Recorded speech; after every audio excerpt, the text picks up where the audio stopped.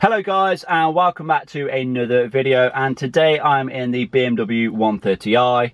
Now I'm actually going to be doing a clutch delay valve delete today, and it's actually something that I've already done. I've done it on my BMW E65 series, and honestly it made the world of difference, so I decided to do it on this car as well. And in my opinion, it's probably the best mod that you can do for little to no money. And if you drive a manual and you really enjoy your driving and you don't want a delay between the clutch engaging with the engine, then this is something that you may want to consider doing. So without further ado, let's get outside, let's get the car up in the air, and then let's take a look at the clutch delay valve. Okay then, so the car is up in the air, it is on ramps, and we have some chocks at the back just to stop it from rolling off the ramps and on top of us.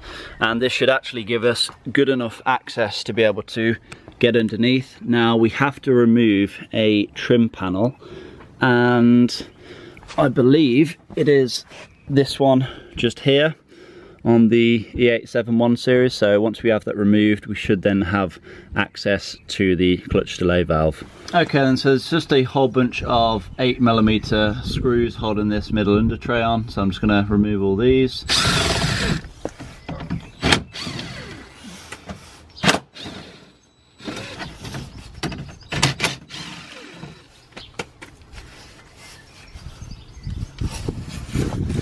To me that looks like all that's holding it on. Yep.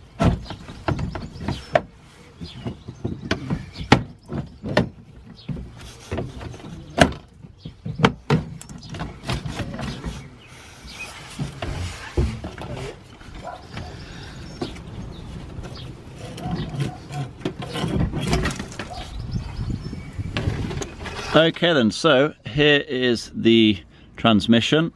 And if we take a look here, we have the slave cylinder, and then it goes to this thing right here. This piece of plastic, that is the clutch delay valve, and then it goes onto this hose, and that goes down there and up somewhere into the engine bay. But this piece of plastic is what we need to remove. So essentially we just need to prise this clip out, and then I believe prise that clip out, and then remove this plastic and then push the hose onto here, and that is our delete done.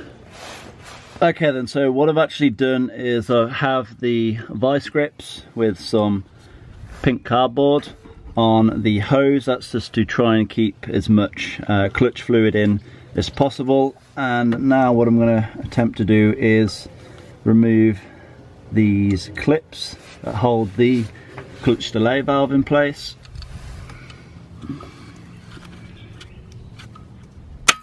Oh, that's the clip out.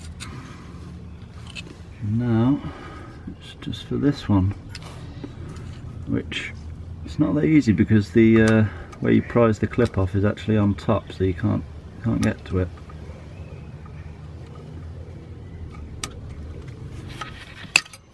There we go, that's the other clip out. Now this should all fall out, but I'm gonna get a container just to catch any of the fluid that drains out. Right.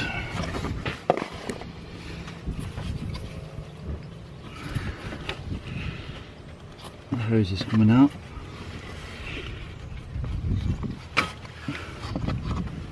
Oh, that's good, no fluid.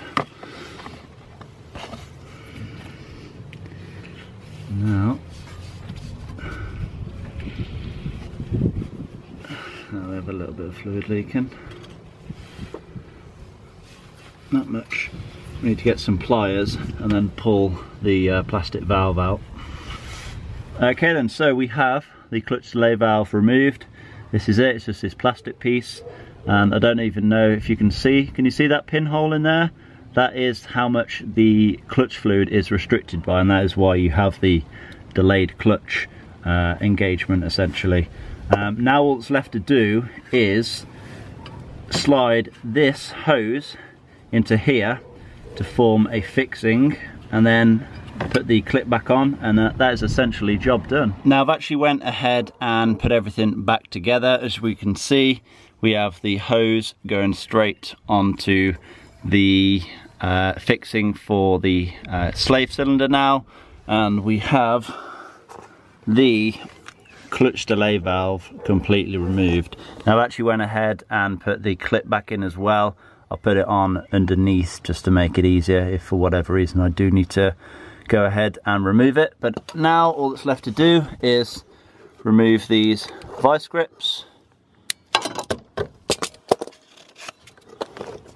Yeah, as we can see, the hose is not damaged, but we will now need to give the clutch fluid a flush just to get any air out of the system.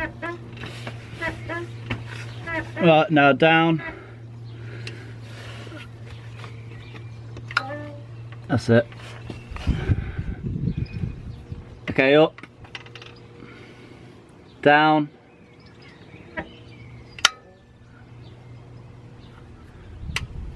up, down, up, down, up. Okay then, so let me just explain the process of bleeding the clutch fluid to get any air out of the system. So if we have a look up here, there is a bleeder valve on the slave cylinder. On this car it is a 7mm screw. Just need to undo that, actually have it hooked up. Well, I did have it hooked up to this pipe which goes into an old bottle just to catch the old brake fluid. And essentially what I'm doing is undoing the bleeder screw and getting someone to push down on the clutch pedal like you would if you was bleeding the brake system. And yeah, just doing that until we have all of the air out of the system. We now have all of the air out of the system, so I'm going to give this area a good clean up. And it is worth noting that you need to make sure that your brake fluid / clutch fluid is fully topped up. In these cars they both share the same reservoir, so it's just located on the driver's side. So underneath this piece of trim you just have to remove the cabin air filter. This lifts up and then you have access to it, and that's now just below the maximum. And now all I need to do is put the trims back underneath and then it's job done. And as we can see, the under trays are now back in place. All we need to do is get this thing back on the ground and take it for a test drive. Okay then, so just got back from a little test drive, and well, I actually noticed like straight away, as soon as I pulled away, it just pulled away so much smoother. Like there wasn't the feeling that you was gonna sort of stall when you only just pull away on the clutch. It just pulls away so much easier now, and like the shift speeds are just so much quicker. Like the car wants to change up a gear faster than you can even physically put it into gear, if that makes sense. It's just so much smoother. You know, you can now shift quickly when you want to really get on it, and you're not really going to be bogged down by that clutch delay valve. So if you have not already done so and you have a manual BMW, for sure make sure you go ahead and remove the clutch delay valve, if of course you do know how to drive a manual. If you don't, then I suggest you leave it in place and learn how to drive one properly. I think the main reason why the clutch delay valve was actually put in by BMW was to stop people from causing too much damage to their drivetrain. You know, if you just dip the clutch all the way down and floor it and then lift up your clutch, obviously you've got all that shock going, you know, through your transmission, through your prop shaft, through your rear diff, and then to your drive shaft. So you know, it's not a good idea to do that. But if of course you are going to drive properly, you are going to shift properly, then you will see a great deal of benefit. So I hope this video has been somewhat helpful. You know, like I said, I kind of have done it before, and it's really something that is worth doing. But yeah, I hope you have enjoyed it. Please give it a like, leave a comment down below, subscribe if you have not already done so, because I've got a lot more videos to come on this car, and I'll see you guys in that next video. Peace!